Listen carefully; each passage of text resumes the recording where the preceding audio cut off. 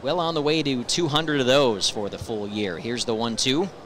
And there's another one. Swing and a miss, strike three. 526 now. Swings in, tips it back into the glove for strike three. 0-2. Allen swings over the top of a breaking ball for strike three. Third strikeout of the outing for Michael Soroka. He's back in action. His 0-2 pitch. Tried to paint the outside and does. Strike three. Back-to-back strikeouts. Welcome back to the bump. Michael Soroka gets the call from Paps. Back to work. His 2-2. Got him. Strike three.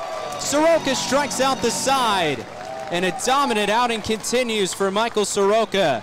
In the fifth, he struck out the side in order. He's ahead of Miller here, 1-2. The pitch on the way. Swung on and missed, strike three. Tag applied to the backside by Arden Pabst. Another strikeout for Michael Soroka, make it his sixth of this ball game. Here's the 2-2. Swing and a foul tip, strike three. There's punch out number 7 for Michael Soroka. Soroka nods in agreement, 2-2 pitch. Swing and a miss, strike three.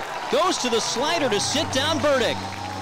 8th strikeout for Michael Soroka. Now it's only Austin Allen standing in the way of potential Stripers history. Check swing, did he go? Yes, he did. Tag applied.